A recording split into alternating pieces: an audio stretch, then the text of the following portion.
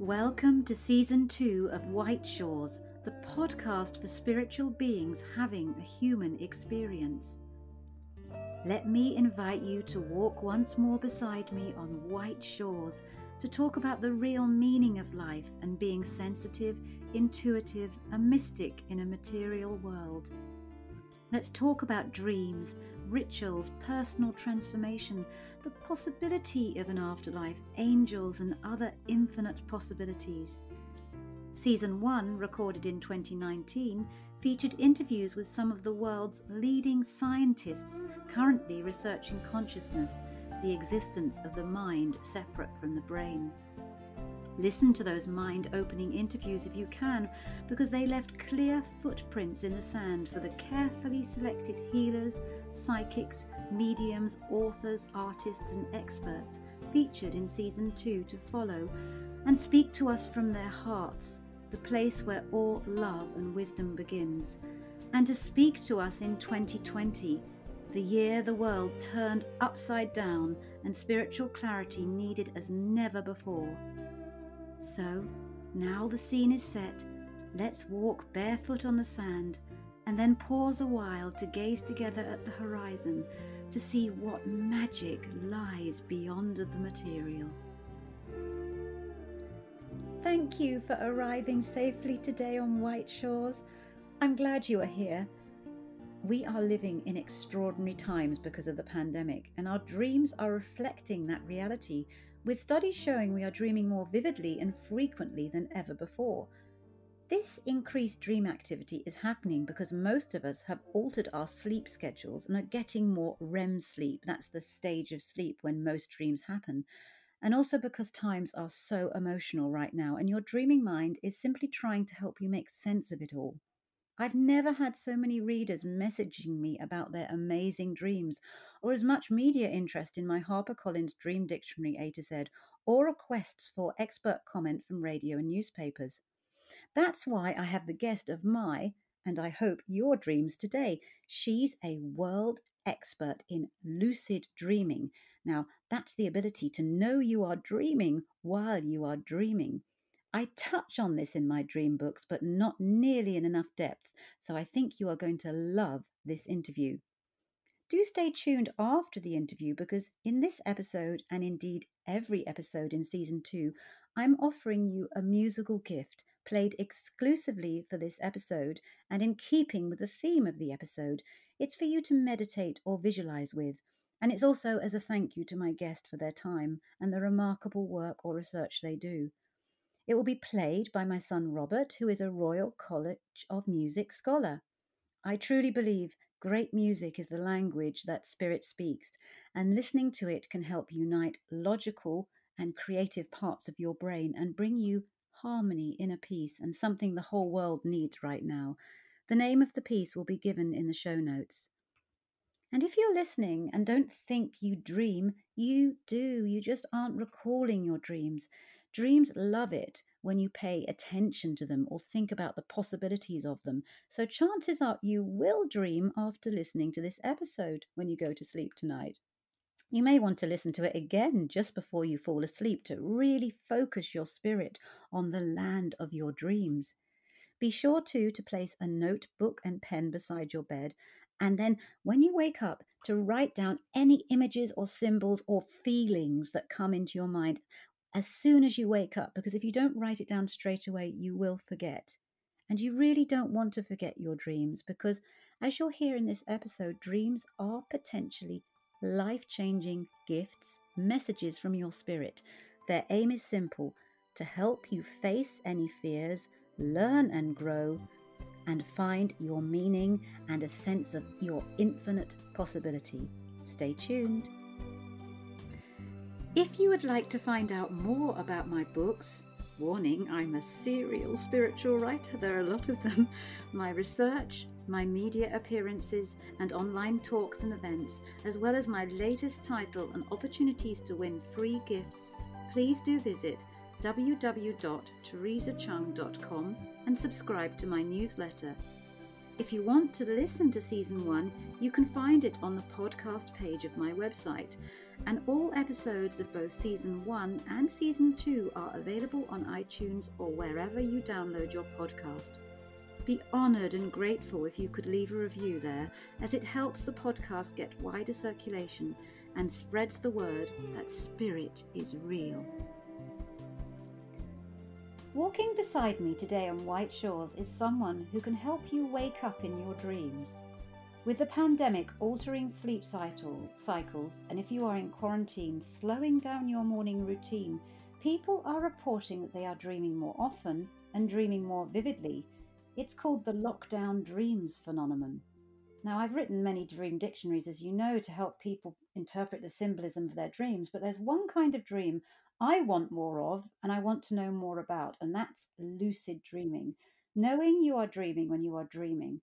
And I have the perfect person. I've admired her work from afar for a while, and it's so exciting to have her here today. For 25 years, Dr. Clare Johnson has been researching and writing about lucid dreaming, and she was the first person in the world to do a PhD on lucid dreaming as a creative tool. She's spoken at conferences and international multimedia platforms on lucidity, sleep disorders, and the role of lucid dreams in healing and dying. She was honored to be the president of a large and wonderful global dream community, the International Association for the Study of Dreams. She offers lucid dreaming ocean retreats. Oh, that's so in line with the title White Shores, isn't it? In beautiful Portugal. And her newest lucidity guide, The Art of Lucid Dreaming, is a super practical book with a lucidity quiz and many lucidity programs so readers can fast track their way to lucidity as unique sleepers and dreamers. And you can find out how to contact Clare at the end of our interview. So, but I know you're going to stay with this because you love dreams. I know that. So you're going to love talking to this amazing, clever lady. Hello, Clare. Hi, Teresa. Thank you for that lovely introduction. I'm really happy to be here today talking to you. Oh, it must be funny hearing it yourself, isn't it? You suddenly realize, oh my goodness, I've done all these things. It's incredible. Oh, Complete respect. oh, thank It you. is wonderful to speak to a fellow dreamer and dream enthusiast. Have you noticed increasing numbers of people dreaming vividly right now due to the lockdown, and why do you think that is? Yes, I really have. A lot of people have been talking to me about this and writing to me.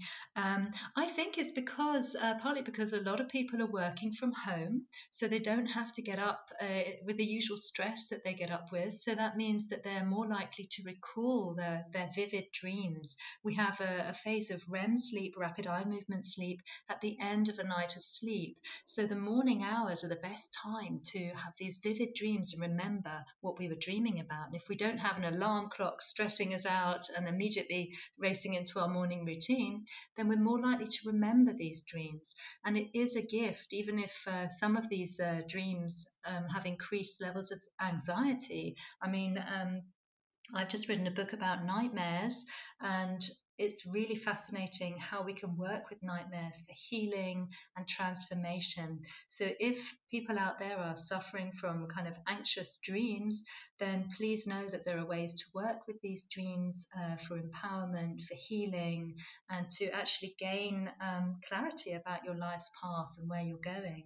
So, I see it as a very positive thing that there's about 35 to 40% increase of dream recall at the moment, apparently reported in people because of the lockdown situation.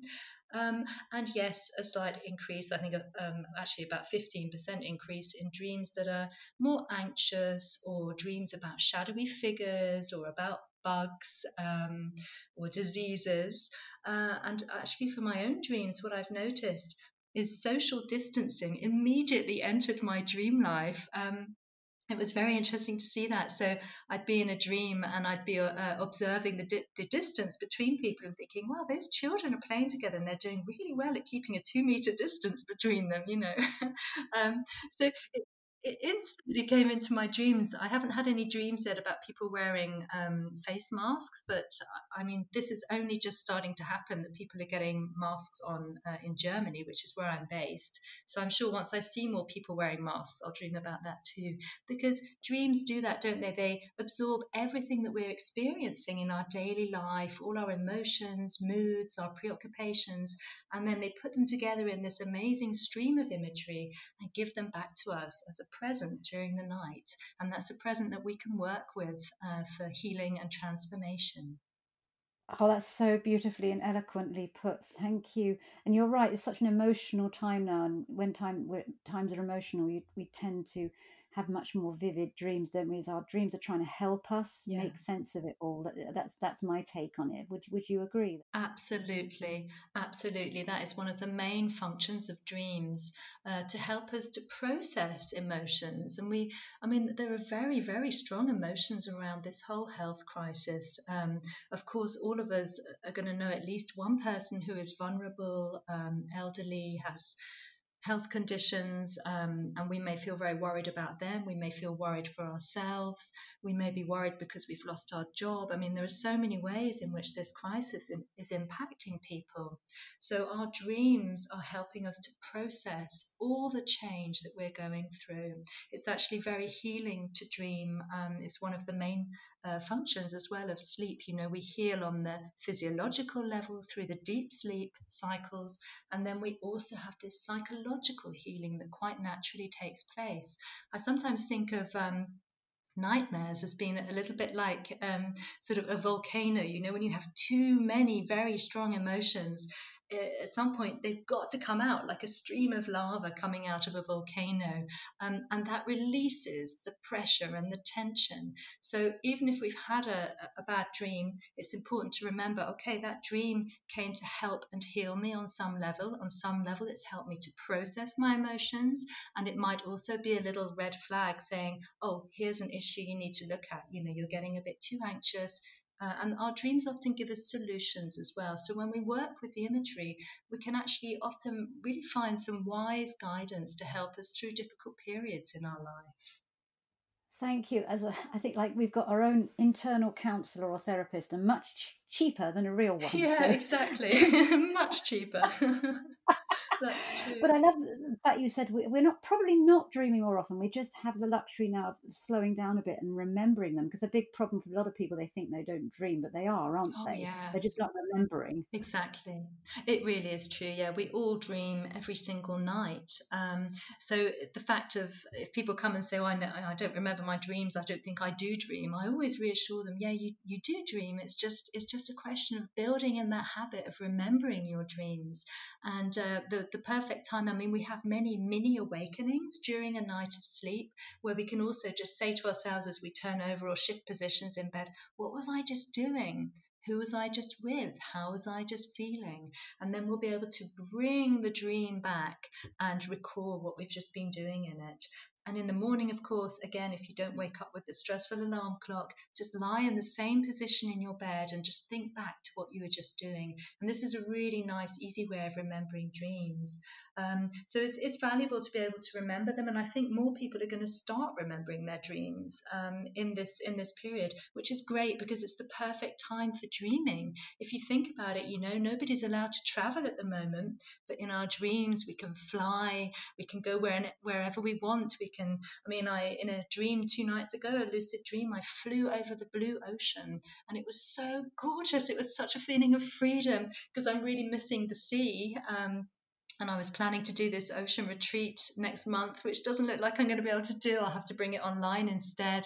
And I just kind of, it's just so gorgeous to be able to be by the ocean, or be wherever you want to be. You can also visit your loved ones in your dreams. You know, I've had a lot of very social dreams where I'm hanging out with my family and friends because obviously I'm missing being able to do that right now.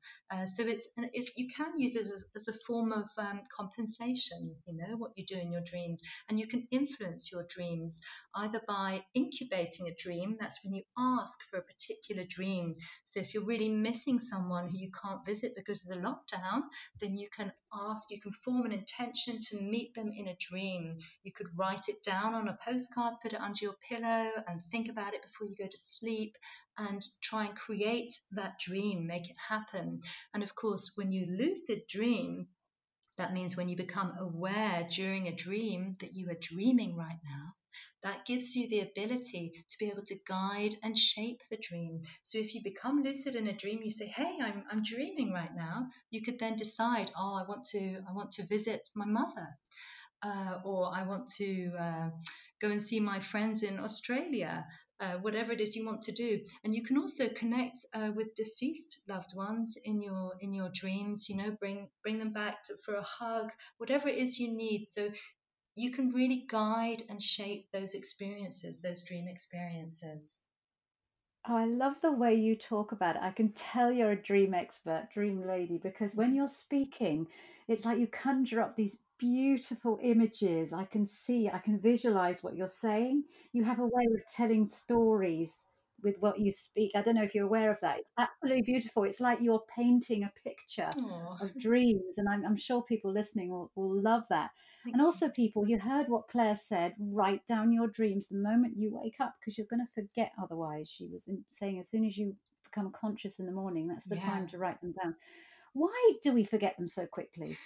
Well, I think a lot of it has got to do with the fact that as soon as we are aware of ourselves in our physical body, in our bed, our mind just switches into, what am I doing today? Oh, I've got to get up for work. Where's my, oh, I didn't iron my clothes last night. Oh, I've got to give my child breakfast. I've got to do this.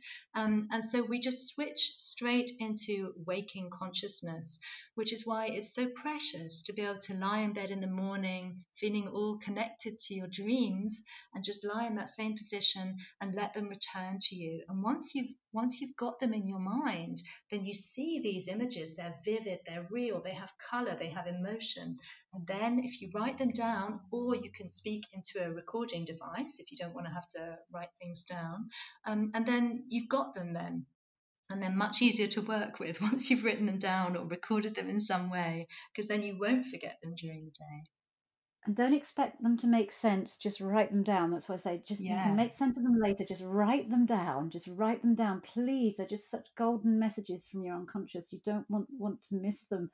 But you've already touched on lucid dreams. I love that because this is what I really want to talk to you about. Lucid dreams fascinate me. I love that movie Inception. You know, Yes. I want to have dreams like that, Oh. but I haven't trained. I mean, I've dipped my toe in it. Can you please tell uh, listeners about lucid dream a little bit more about your training and about how people can train themselves? Yes, I mean, I often say to people, one of the most important things, as you've said as well, is keeping that dream journal, because that opens up the lines of communication between us and our unconscious mind. And the more familiar we get with our dreams, with their images, the symbols within them, the more likely we are to recognize when we're dreaming. And another good thing to do is just really become more aware of your state of consciousness right now. You know, I mean, it's like we always think it's so black or white, you know, you're either awake or asleep. It's just so not the case, though. If you tune into your state of consciousness during the day, you'll find there are many shifts in consciousness. So sometimes you'll be a bit tired or daydreaming in that kind of trance state. You might be super focused and working really hard. Um, and as you lie down and relax in bed at night, you start to enter a different state of consciousness then as well. And there are also the pre sleep images. Now, this is a really crucial gateway for lucid dreaming. So I don't know if you've noticed this for yourself, but when you lie down very, very relaxed and your mind starts to drift, you get these images coming up, and they're often really quite strange images. And if you manage to stay aware and kind of watch them, they'll develop, they'll start to grow and move and change. And these are the building blocks of dreams. So they'll start to become three-dimensional, and they'll move and they'll become whole scenes. And then you can just actually step into those scenes or fly into those scenes and go directly into a lucid dream from the waking state. So that means it's actually possible to fall asleep while remaining conscious. And that sounds like a total paradox, but it really can work. I mean, A lot of people think that's their preferred way of becoming lucid. I must say it works better if you try that during an afternoon nap, because during an afternoon nap the brain chemistry is optimal for lucid dreaming, because your body is quite tired and would like a nice rest, but your brain is pretty active and alert, and then you'll often go straight into rapid eye movement sleep, which is when all these vivid, surreal, crazy dreams happen. They're easier as well. It's easier in those dreams to recognize that you're dreaming. Something really strange happens. You see a flying giraffe. You think, oh, hang on a minute, a flying giraffe. I must be dreaming. Uh, I mean, I often notice as well that I'm dreaming by the feeling in my body. So if you tune into your physical body right now, we're aware of the weight of us sitting on our chair, maybe our feet touching the ground, perhaps there's a little itch somewhere or something. You feel that you're in this body. But when you're in a dream body, you're light, you're floaty, you can move up into the air, you can run without your feet touching the ground, and your body can shape shift as well. So if you start tuning into your body and the way it feels while you're awake, then you'll notice more when you're in a dream body. So many times I've become lucid because I've realized that I'm kind of floating, and I'll look down and yes, my feet are off the ground. So that's another way of kind of becoming more aware. Another good thing to do is practice meditation. If we meditate just for like 5 or 10 minutes before we go to sleep, that clears our mind of other things, the daily kind of thoughts that we have in our head, and it sort of clarifies our consciousness. And then when we mingle that with the intent to become lucid in our dreams, that can be very powerful. The power of suggestion is important, and also really wanting to wake up in your dreams. And I also ask my dreaming mind if I want a lucid dream. I do this thing, I haven't heard anyone else who does this, but it works for me every time. So I'm lying in bed and I'm going to go to sleep and I want to have a lucid dream, very relaxed, my eyes are closed. And then I shout inside my head, I shout out, dreaming mind, dreaming mind, I want to have a lucid dream tonight. And I shout that once or twice until I feel like the message has got through. And then, amazingly, my dreaming mind will help me to become lucid. So I'll get dream figures looking at something and nudging me and saying, that's dreamlike, isn't it, Claire? And I have to be, yes, it is dreamlike, and then realize, oh my goodness, it's because I'm lucid in a dream. Or I'll notice just something will happen. Someone will come and tell me, hey, you're dreaming right now. I mean, that's happened before. So your dream figures, your dream people, your dream animals will help you to become lucid. Once you've decided you want to do it, your dreaming mind is happy to help you.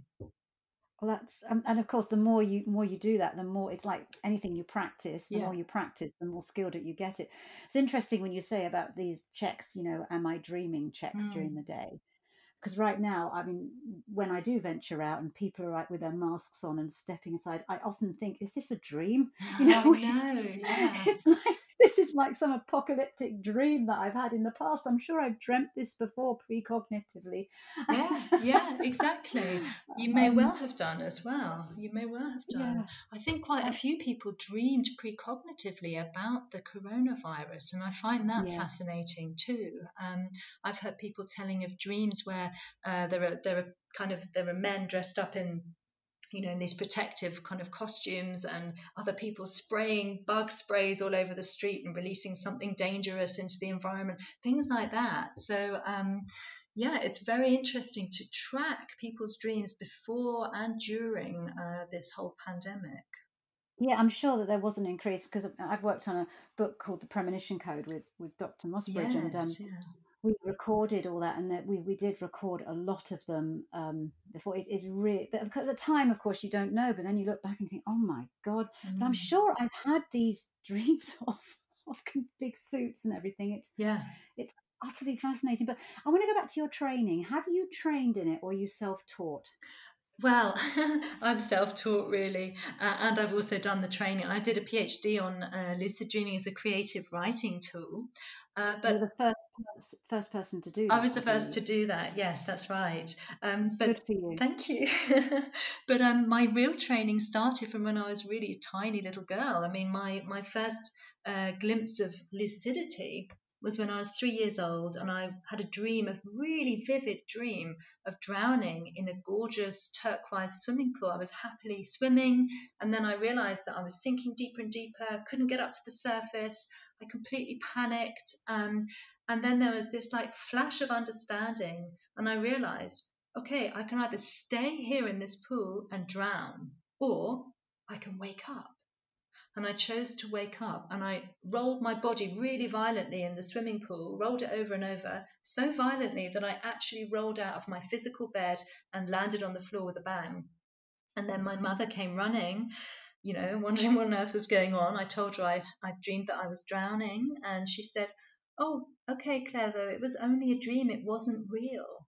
And that really was a very strange moment in my life, because I thought there was nothing more real than that. That Mm. pool was so real, the colours, the turquoise water, the feeling of drowning, the panic, and that my shadowy bedroom with my mum saying it was only a dream, it seemed much less real. So then I realized that there was this huge distinction between the waking world, which all the adults seemed to believe was the only one that mattered, and this incredibly rich, vivid inner world that nobody really knew how to respond to when I talked to them about it. My family just thought I was eccentric when I would tell them, I went flying over the house last night. They'd be like, yeah, all right, love, just get on with your homework. so I always had this, there was always this kind of split. Where I understood there were two different worlds, and I had so many nightmares as well, and I had to learn to deal with the fear on my own. I had so much sleep paralysis, which is when you feel like you're trapped in your body and you can't move or speak, and strange things happen. But I learned over time, I had to learn from my own resources how to calm down in those states, in those scary states, how to deal with them, how to breathe, and I was so fascinated by everything that I experienced, also kind of deep space experiences where there's no dream imagery. You're just like floating in this massive, well, eternal black space or white space. And I was so fascinated by it all that I thought, well, I have to study this. I have to find out more. There's not enough information out there. And the one thing, the reason all my books are so practical, I always have these original practices within them that are very simple for people to use on their own, is because I never had that. And I would have so loved to have had a book that says to me, hey, if you're scared in this dream space, you can do this, you can do that. You can create a whole beautiful lucid dream out of sleep paralysis. You don't have to lie there feeling trapped and crushed and scared and lonely. You can change things. And nobody was ever able to say that to me. So I think what I really want to do, with my life's work, is to help people to navigate every experience that we have within the world of sleep, because it's a fascinating, mysterious, amazing world, and most of us miss it. We miss out on it. We just become Mm. unconscious for 8 hours or so, and don't even try and remember our dreams. But dreams can teach us so much, and not just the dreams that have imagery, but the ones, those states of consciousness where you're lucid, you're floating in what I call the lucid light, and you feel this utter connection, total oneness. Your ego self disappears, and you're floating in this numinous, amazing light. And it's like returning to the source of all creation. And those dreams, I feel, teach us how to die as well. They teach us how Yeah. to raise our consciousness and expand our consciousness, so that we are prepared for the moment of death, so we can release and move back into that light, which is where, I think we all emerge from that light, and we return to it when we die. So Yeah. it can really take you very deep, lucid dreaming, or just dreams in general. They can bring us so much hope, and they can heal us on so many levels, and help us to advance spiritually and become more compassionate people, so that we can, yeah, help other people too. I think that's also part of why we're here, to learn, but also to help others. Oh, you're speaking my language. I love everything you're saying. It's like in your dreams, you can experiment with what you want to be, or you can be whoever you want to be in a safe environment. Yeah. It's so much possibility there for healing, for learning, for finding out the infinite potential Yes. that you are. And do you think that the more you take charge of your dreams, as it were, and create scenarios that you want, the more that translates into your waking life? And there's a Sonoy tribe, isn't there, or the dreaming tribe, Mm, where they talk about, that dreaming is so much a part of their culture, and from a young age, children are taught to lucid dream and to take charge of their fears. Like if a tiger came up to them, how would they deal that in a dream? In the yeah. hope that in their real life, they've rehearsed that scenario Yeah, that's and right. can save their lives. I love that Yeah, so in the idea. Senoi tribe, they always say, go towards danger, which is another way of saying face fear in your dreams. So if there is a tiger, you face it, and you extract a gift from it in some way. They encourage people to do that too. And this is about empowerment. And yes, I think that when we learn to empower our dream self, then we also empower our waking life self. And when we practice reality creation in a dream, we also learn more how to practice reality creation in waking life, because the dream is a thought responsive environment. It responds spontaneously and instantly to our beliefs, our desires, our thoughts, our expectations, our hopes. It's like an amazing, beautiful telepathy, with this communication with the dreaming world. And when we understand how that works, we see that in lucid dreams. It's so transparent. You're in a lucid dream, you're standing in a park and you think, oh, I wish my cat was here. And then you feel its tail curling around your leg, there's your cat. This is reality creation. Okay, it's really fast and instant in the dream, but we also can create our own reality in the sort of the slower waking world. It may take longer to manifest something in the waking world, but we can do it in the same ways by managing our beliefs, our hopes, our expectations, and not getting too bogged down by fear. This is something I see in many people, that they live their lives in fear. And it's really good to be able to release as much fear and anxiety as you can. And dreams, like working therapeutically with your dreams, doesn't have to be with a therapist, you can do it on your own. That can be really helpful to just release those overwhelming feelings of fear or not being in charge of your life. So dreams can very much help us to live a more empowered life. But lucid dreaming is not just about controlling the dream. In fact, I think it's very beautiful to have a lucid dream where you go spontaneously with the flow, because our dreaming minds are so creative. And it's wonderful to be able to just ask a question of the dream environment, for example, like, what is my life's purpose? Or what happens when we die? How can I help other people? And then the dream will respond. And it's absolutely marvelous, how, it's like a real intense communication with the deepest part of your unconscious. So that's very valuable too, not just to control, but to relax, go with the flow, be spontaneous in your lucid dreams, and very respectful as well of this deep wisdom that our dreams carry for us.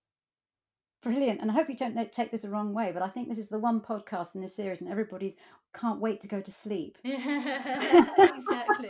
Which you have this wonderful ability that I admire of making it sound that the most exciting thing in the world happens when you put your head on the pillow at night. Yeah. That is wonderful. I love that. I love that. You touched briefly on meeting bereaved loved ones in dreams, and I do know that people who dream of lost loved ones, I write a lot about grieving process and people wanting to connect in spirit with departed loved ones. And I do know there's research to show, isn't it, that in about 85% of cases, people who dream of a departed loved one tend to deal better with the pain of grief. Yeah. And of course, we're living in a pandemic now, bereavement's everywhere. So dreaming of a loved one is a wonderful sign, isn't it, of continuing that relationship in spirit, Yeah. which people think ends with death, but it doesn't. It can carry on in your dreams. Oh yes, it can be incredibly healing to just hug your deceased loved one, if you, especially if you weren't able to say goodbye. And that's the one of the terrible things about the pandemic, is that you can't say goodbye to your loved one if they're rushed to hospital. You're not allowed to visit them. So it can be very, very healing to see them in a dream and be able to speak those final words of love, and it helps you to accept that they're doing okay. You know, someone just wrote to me the other day, an Indian woman. She was so sad that her grandfather had died. What could she do? And I said, well, you could incubate a dream, send him an invitation, write it down on a postcard, put it under your pillow, and he'll come if he can. And he did come. And she said when he came, he was radiant. He looked much younger. And they hugged, and she said how much she loved him. And then she said to him, do you miss me and Grandma? And he just smiled at her with love and kind of just very gently shook his head. And she said she woke up from that dream and she cried, but she realized that he has gone somewhere where he feels happy and safe, and that it was the right moment for him to leave, to go, to transition, to die. And so that helped her, she said, to accept that he's gone, but he's all right. And that's what we want to know, isn't it? We really want to know that they're still okay, you know, because we just don't really know what happens after death. So it can be super reassuring, and yeah, help with the grief process to have that very strong feeling he's okay. It's all going to be okay. And on that beautiful note, can you tell people, first of all, where they can find out about you, how they can message you, and about your books, please? Oh, thank you. Well, I have a website which is deepluciddreaming.com. And yeah, there's loads of information there. And you could also email me if you have questions about lucid dreaming, sleep paralysis, nightmares, any aspect of sleep or dreams. And my email is deepluciddreaming@gmail.com. And then all my books, I mean, you can find them on Amazon or order them from any bookstore. And they're all kind of listed on my website. So yeah, I'm quite easy to find. Is there one book in particular that you recommend as the best starting point for people new to your work? For people who are very new, I mean, there's the book Dream Therapy, which is called Mindful Dreaming in the US version. That's a book which doesn't focus all the time on lucid dreaming. It's also about kind of how to find the deeper message of your dreams, how to work with grief and loss, how to work with healing dreams, soul dreams, and so on.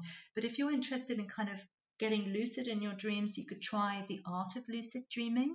That's the newest one. And if you're someone who really wants the kind of academic, scientific, historical aspect, or, you know, kind of the really big book that I wrote is the Llewellyn's Complete Book of Lucid Dreaming. So it kind of depends on what you're looking for. And I've got a nightmare book that's going to come out in February. I've finished writing that. I'm really relieved to have finished it. It was a crazy book to write. But amazing. People had wrote to me and shared such incredible transformative nightmares. It was really very, very moving and touching to be able to work with those dreams. Yeah. Thank you. I'm so privileged to be able to speak to you, and at last, it's absolutely wonderful. Thank you Thank so you, much for Teresa. taking the time, and please do check out this amazing dream expert, dream lady, whatever you want to call her. She rocks. She's really great, Dr. Clare Johnson. And I'm just going to end this podcast with my usual light-hearted attempt to find Lord of the Rings fans out there. And I'm going to ask you a question that you shall not pass, because if people are listening and they know the right answer, please email me at angeltalk710@aol.com and you'll get a free gift. So don't worry if you don't know the answer, because it's a win-win, isn't it? If you know the answer, you look really clever. If you don't know the answer, someone has a free gift. So, of course, your question is going to be related to some of the dreams in Lord of the Rings. What does Frodo dream about in the beginning of the Fellowship of the Ring? So this is a question for me. Yeah. I haven't read that book in like a century, so I have no idea. Probably a ring. I don't know.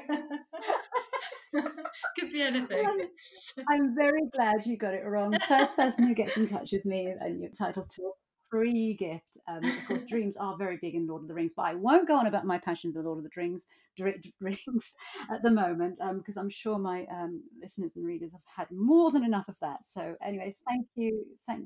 Johnson. I really appreciate it. Oh, thank you, Teresa. It's been wonderful to chat to you, and thank you for all the work that you do. It's also really fascinating. So thank you for helping people do it. And please keep doing what you're doing. The world needs it right now. Oh, thank you. Same to you. Thank you. Take care. Thank you. Bye. And before this episode closes with a musical gift for you to close your eyes and visualize the pure love, wonder, beauty of White Shores, I want to thank you all from my heart for being present and for being you. Keep being amazing spiritual you. The world needs your compassionate light more than ever. Thank you also to Clan Ree for the opening theme track. And if you have any questions, stories or insights you want to share with me, you can always connect to me via my Teresa Chung author pages on Facebook, Instagram, Twitter and YouTube, as well as www.teresachung.com and my trusty angeltalk710@aol.com email. I aim to reply to everyone, but bear with me if things get busy. And now it's time. The language that the angels speak, music, takes center stage. If you want to know the title of the piece, which is played by or selected by my son and Royal College of Music scholar Robert, because it resonates powerfully with the theme of this specific episode, you can find the title in the show notes. Sending you my love and gratitude.